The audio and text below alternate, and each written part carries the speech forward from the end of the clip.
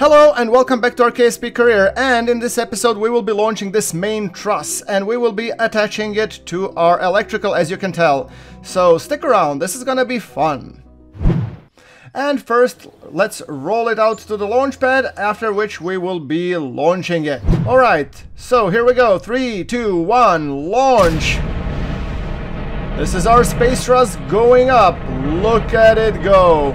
Yeah, and it is kind of heavily accelerated as always is, because, well, I don't want to waste your time. You can enjoy this rocket gently rising up to the top, and I will be detaching, I will be doing the asparagus staging, and you will see what it is just about now.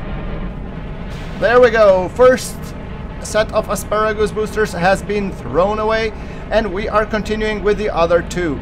Yes, those will help us to get into an orbit around Kerbin, and also to be able to go roughly in the 400-kilometer orbit and then dock. So I had to make sure that this truss could actually fly on its own using the RCS thrusters, and to be able to, you know, perform the docking, because our electrical component didn't have squat. So, alright, as you can tell, our apoapsis is here, and we are just extending it past the 100-kilometer mark, and alright, aligning the maneuver prograde, and we shall be starting burning in roughly 1 minute. As you can tell, I still have the boosters, which I think is kind of cool.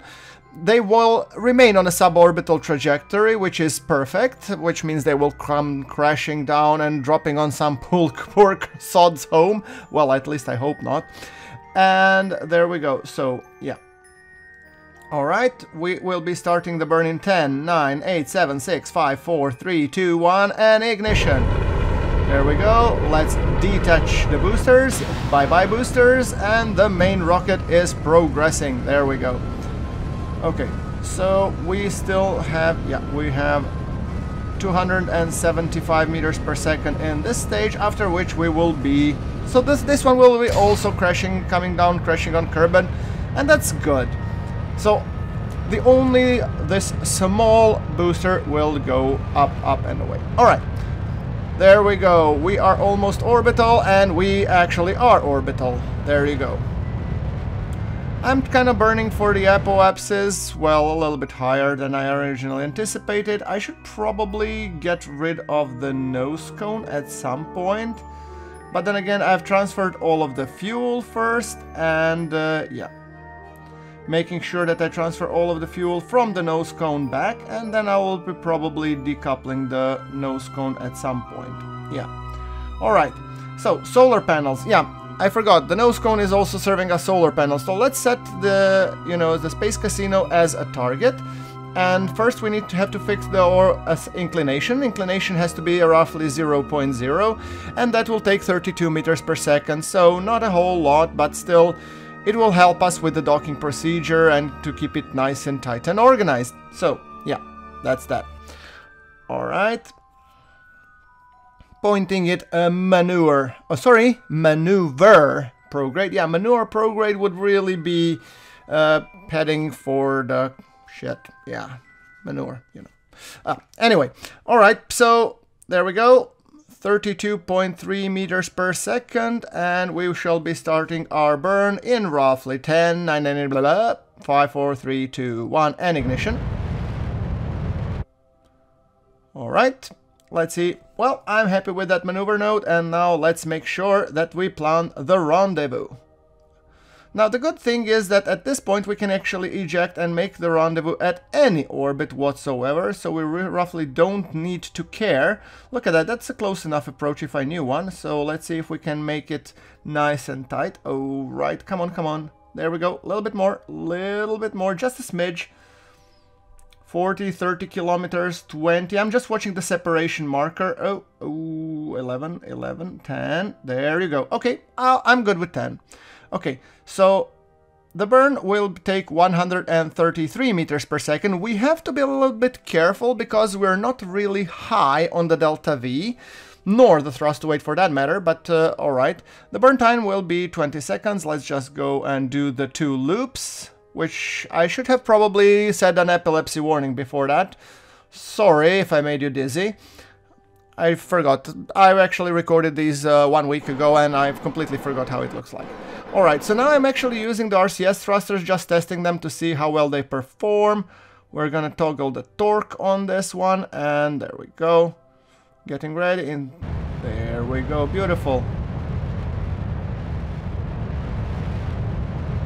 So this is actually the main truss. I will probably launch 2 of these ships, because they will be, you know, be the main truss that will be holding the space station or space casino together.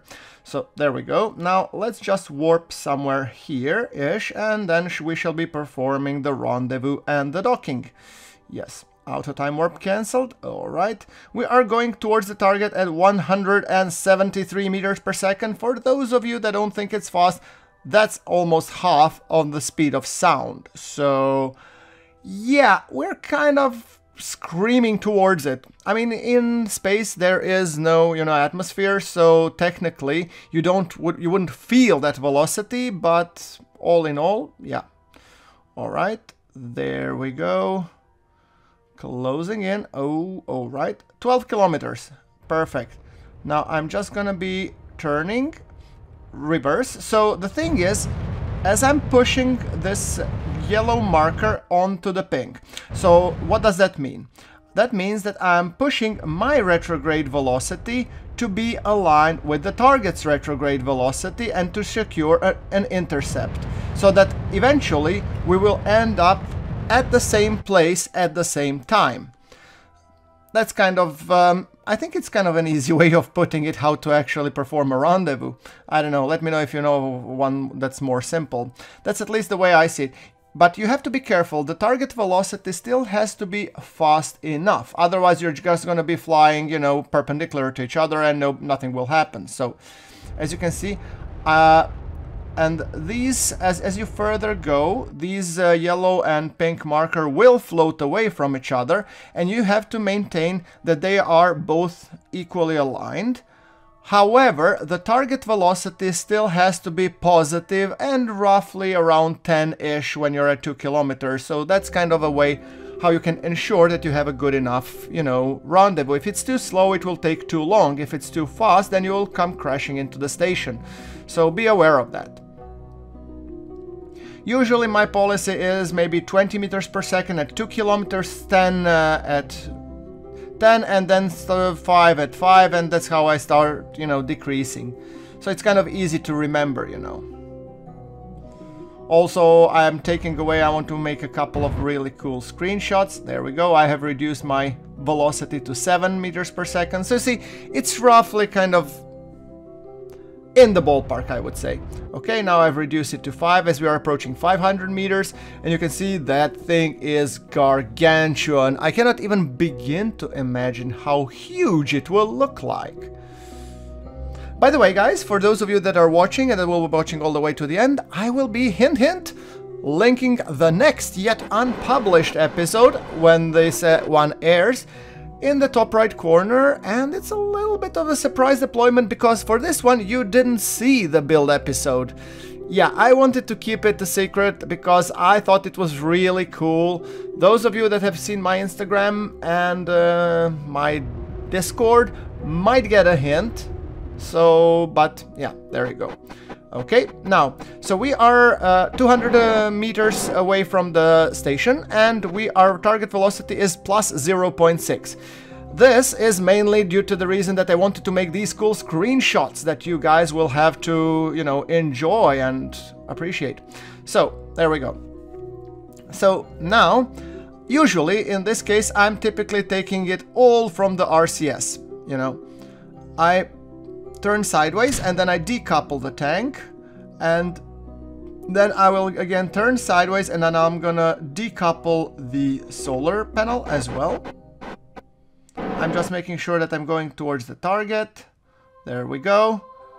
So yeah, I'm probably gonna decouple now, you know, the top. Maybe I won't, I don't know. Alright, so I'm making sure that my target velocity is 1.2 meters per second and slowly drifting towards the space station. So I have to make sure that I remember to switch the control from the docking port, and yeah, I'm just kind of closing in because the station will not be oriented like this. It will be oriented like the truss is. So yeah, there we go. Okay, I'm gonna try and kill our relative velocity as much as possible. Oh, screenshot, that's for sure. And this guy doesn't have any RCS whatsoever. So what I need to do is I need to undock it. I need to lie it down, essentially put it in the horizontal orientation, and I hope that I won't be hitting the booster here-ish. Okay, that's kind of a scary thing. It's coming towards us. Yeah, should I fold in the panels and everything? Maybe that wouldn't be such a bad idea. Okay, okay, okay, don't hit me, don't hit me. Fold everything. Whew, that was close. Alright, so I'm gonna orient it this way because then the sun will get some exposure, and yeah, I think that would be the correct orientation. Especially with respect to the, you know, radiators and everything. Okay, so let's control from here. We're back to the truss, and we're setting the Space Casino port as the target. I think it's actually correctly aligned. At least it shows that it's the one, so I'm hoping that that's correct. So I'm now burning with RCS towards it, so that we can close the gap ever so gently. I'm trying to reorient myself, or reorient the truss, there we go. And now I'm gonna burn towards it roughly at 1 meter per second to ensure a nice and smooth docking. I'm trying to also make sure that alignment-wise we are, you know, precise. From what I can tell, it looks correct to me. Okay, we are at a slight angle. I might fix that later on, but let's be just ever so gentle. There we go. Looks good to me. The alignment seems to be a-okay. And docked. Wow. Even from the first go, look at it be. Okay, bye-bye. Decouple. I don't need the nose cone anymore. Thank you. There will be a little bunch of space debris that somebody will need to clean up eventually. There we go. Turn it nice and yeah, there we go. Careful, careful.